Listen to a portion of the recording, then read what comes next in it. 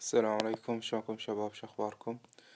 ويانا اليوم شرح جديد كيفية تصميم غلاف في فيسبوك باسمك وبصورك عن طريق استخدام برنامج PicsArt. هذا أول شي ندخل على البرنامج.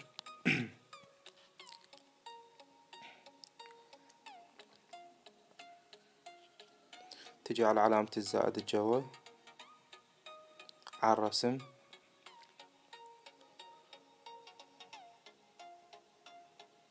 إنشاء جديد، تنطي علامة الفوق هاي على اليمنى، صح، هاي التحرير الصورة. تجي على النص تكتب الاسم اللي تريده، أنا راح أكتب مدريد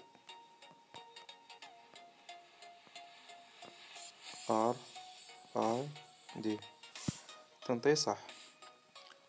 تحول اللون أسود، ضروري لازم هذا اللون الأسود. تروح على الخط، تختار الخط اللي عجبك، أنا حختار هذا الخط لأن كبير مفهوم. ستجي على هاي الزائد الفوق، تضيف صور، أنا راح أضيف 6 صور على عدد الأحرف، هاي 6 صور. تجي هنا تخليه هنا على صفحة، تجي تصغر الصورة الأولى تحط قبال الحرف، تروح على المزيد جوا تسوي لها شاشة، الشاشة صارت هيجي. تجي على الصورة الثانية نفس الشي، تسوي لها الشاشة، صارت هيج. تبغى تعدلها بكيفك انت براحتك.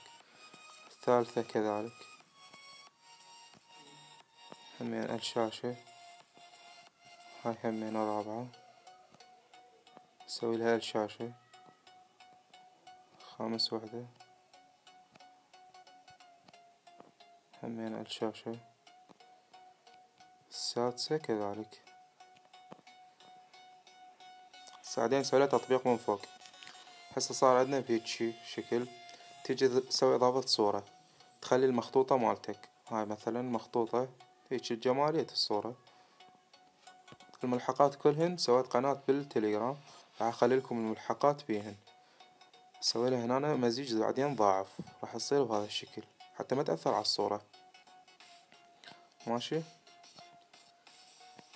هاي هسه هيجي تعدلها شوية، بعدين سوي لها تطبيق، صارت بهذا الشكل. تقدر تروح على التأثيرات وتضيف لها التأثير اللي عجبك. سوي له تطبيق. تقدر تضيف حقوقك مثلا، إذا تريدون حقوق جاهزة بس تخلي اسمك عليها كتبوا لي تعليق حتى أسوي لكم حقوق مثل هاي. سوي لها همين مزيج ضاعف، هاي هيجي هنا مثلا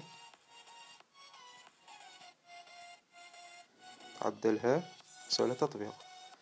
بهذا الشكل صار الغلاف جاهز، ويعني طريقة كل سهلة. سوي له حفظ من هنا، وأي شي تحتاجوه كتبوا بالتعليق إن شاء الله ما أقصر وياكم. وهاي القناة مالتي